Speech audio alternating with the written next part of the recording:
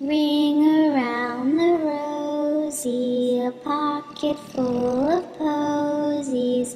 Ashes, ashes, we all fall down. My name is Sarah, I am but 3. My eyes are swollen, I cannot see. I must be stupid, I must be bad. What else could have made my daddy so mad? I wish I were better, I wish I weren't ugly. Then maybe my mommy would still want to hug me. I can't speak at all, I can't do a wrong, or else I'm locked up all day long. When I'm awake, I'm all alone. The house is dark, my folks aren't home. When my mommy does come, I'll try and be nice, so maybe I'll get just one whipping tonight. Don't make a sound, I just heard a car. My daddy is back from Charlie's bar. I hear him curse, my name he calls. I press myself against the wall. I try and hide from his evil eyes. I'm so afraid now, I'm starting to cry. He finds me weeping. He shouts ugly words. He says it's my fault that he suffers at work. He slaps me and hits me and yells at me more. I finally get free and I run for the door. He's already locked it and I start to bawl. He takes me and throws me against the hard wall. I fall to the floor with my bones nearly broken, and my daddy continues with more bad words spoken. I'm sorry, I scream, but it's now much too late. His face has been twisted into unimaginable hate. The hurt and the pain, again and again. Oh, please, God, have mercy. Oh, please, let it end. And finally he stops, and he heads for the door, while I lay there motionless, sprawled on the floor. My name is Sarah, and I am but 3. Tonight my daddy murdered me.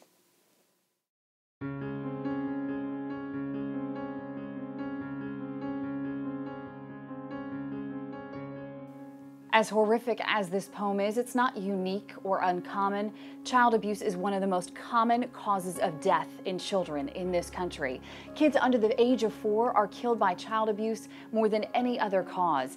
5 children in this country are killed every day by the result of child abuse or child neglect. And in Seminole County alone, over the last 12 months, 6 children have lost their lives due to abuse. But child abuse doesn't always result in death. There are thousands of children out there who are forced to live with the scars. Instead, they live in fear, waiting for the next time that someone's going to explode on them or even force them to do something terrible with their bodies.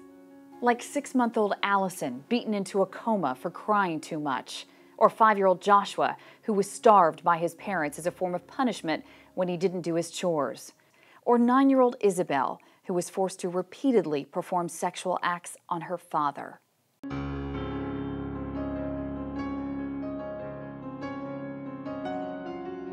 In the past year, more than 4,000 cases have been reported, and those are the ones that have been documented. The vast majority of cases goes unreported, sometimes until it's too late. Child abuse can be the physical, sexual, emotional mistreatment, or neglect of children. Documented cases have included whipping with a belt buckle, putting hands in boiling water, forcing a child to sleep on the cement without clothes on, breaking fingers, boxing ears repeatedly, spraying alcohol into eyes, submerging heads in water, biting or kicking, shoving, slapping, burning, bruising, pulling ears or hair, choking or shaking a child. Or it might include pressuring a child to engage in sexual activities.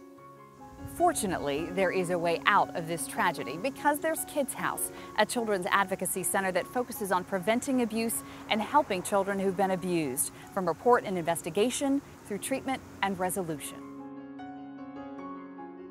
Kids House offers a single-site location for child abuse investigations in Seminole County. The state-of-the-art child-friendly facility ensures collaboration of services and provides an environment to bring together all the people that an abused child needs to see and talk to in one place. How does it work? First, they offer a safe place for children and their families or their caregivers, and they offer hope and help when the world seems most bleak. One thing that was for sure is that they wanted to come here. You know, well, kids in general, I mean, the stuff that they're dealing with is not fun to talk about. It's not fun to go through. They would rather ignore it and move on with their lives. And they liked to come here. They didn't call them their counselors. They liked to come and see their friends every week.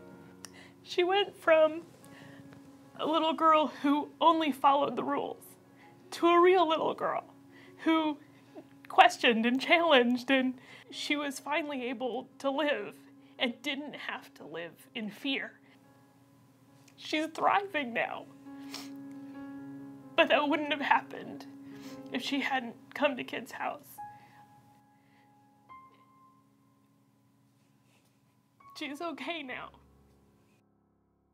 Each year at Kids House, we renew our promise to protect our children. Let's go inside and meet some of the volunteers and professionals who promise to protect our community's kids. I promise to warmly welcome our children and their families to Kids House. I know they're scared, hurt, confused, and often angry. I promise to speak to our kids in a non-threatening manner in comfortable, child-friendly interview rooms that are equipped with audio and video recording devices to protect them. I promise to build a rapport with our kids, to earn their trust, and to remind them that they are not at fault for what has happened. I promise to lend a hand whenever I can so the kids have a warm and safe place to come to. I promise to thoroughly but gently conduct forensic examinations on our children and to help to make their bodies healthy and strong. I promise to treat our children and their families or their caregivers with dignity and respect during the exams and to make them feel comfortable. I promise to listen, support, and advocate for our kids.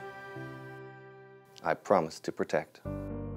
I promise to empower, encourage, and believe in our kids to help them recover from abuse. I promise to find a way to make our kids smile.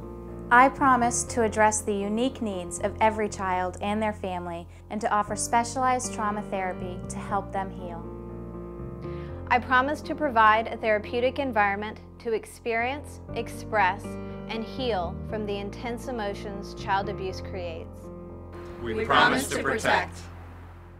I promise to work each day to prevent child abuse, to help families identify their strengths and supports, and develop plans that reduce the risk to children and break the cycle of abuse for future generations. I promise to protect. I promise to protect. We promise to protect. We promise to protect.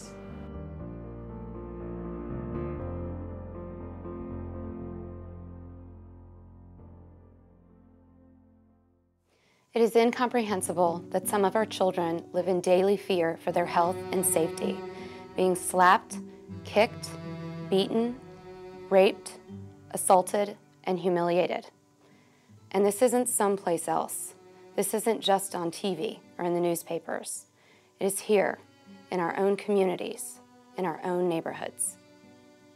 But together, we have the power to stop it. We can protect our children, learn to recognize the signs of abuse, report them, and speak for those who cannot or are too afraid to. Together, we can help end their horror and begin the healing. Each year, more than 2,200 children visit Kids House. More than ever, we need your financial support to continue providing the critical services our kids need. We make many promises to our children, but there is none greater than the promise to love and protect. Please join us, stand with us, and promise to protect our children. We promise to protect.